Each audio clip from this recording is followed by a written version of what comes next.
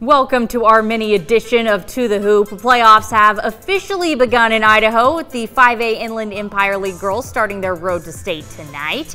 We'll start at Coeur d'Alene, where the number 2 seeded Vikings hosted number 3 seeded Post Falls Lake. Second quarter action. Madison Simmons doing some work. The freshman with some great footwork in the lane gets the shot to fall. Vikings up by 3. On the other end, the Trojans' Alexis Heath takes the pass inside. Heath is small, but she is crafty as she finds her way underneath for 2, but the Vikings steal all the momentum just before the half. Nikisha Matheson goes baseline, and she's able to float one in with about a second to play. Coeur d'Alene took a 33-26 lead to the locker room, and they kept it going in the second half. They win it 66-50. Just down the street, the Lake City girls won the Inland Empire League regular season, taking on last place Lewiston. The T-Wolves came out cooking to start. Aubrey Avery gets things going from distance. A tidy 20-point game from her to lead all scorers. The threes kept falling. This time it's Brenna Hawkins knocking one down for the namesake. I like your name, girlfriend. Lake City would rip off 13 straight points to start the game. Bengals finally getting on the board. Post-to-post pass from Gabby Johnson to Kate Richardson for the layup, but Lewiston never gets back in it. They fall to Lake City 57-33. On to the GNL. Cheney making the trip up to East Valley. The Knights started the third quarter on an 8-0 run to get them up 12. The Sand won by Reese Rasmussen, a part of that, but Cheney fought right back in this one.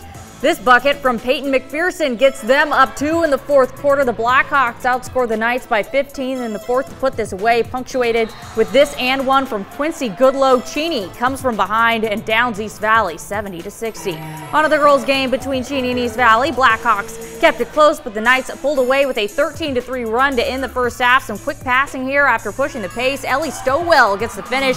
The bank open after hours apparently because Bri Alacek hits the 3 off the glass as the shot clock was winding down. Once again, more quick passing after pushing the pace. Mattia Green gets the finish. East Valley wins this one 61-41.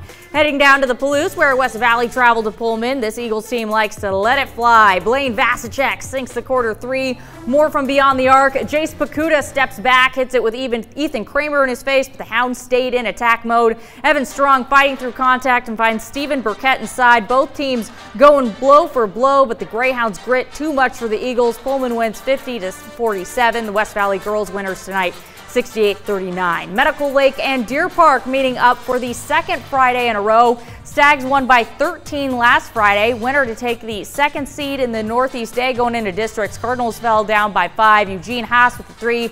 Medical Lake down 2. It was as close as I got. Those Stags were firing from everywhere. Joby Gelder from downtown. Deer Park up 5. 23 points for him tonight. The real show, junior guard Dawson Youngblood putting on a clinic. Stat back 3 there. Deer Park on a 9-0 run, then working the hoop, bucket in the foul. Stags up 17. And then caps off the first half with another 3. He had 22 of the Stags' first 38 points, 30 points overall.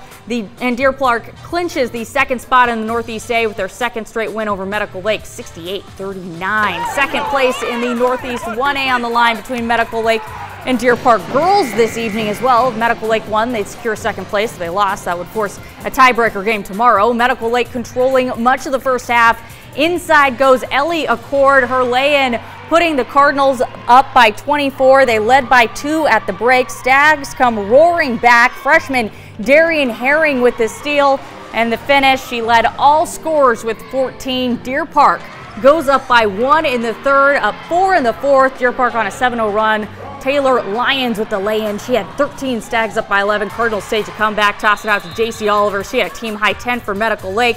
Brings the Cards within 5. Deer Park with a big bucket inside late. Paige Rose. Stags hold on to win it 45-43. They will now take on Medical Lake again tomorrow at 6 p.m. at Riverside to determine the second seed in the Northeast A. We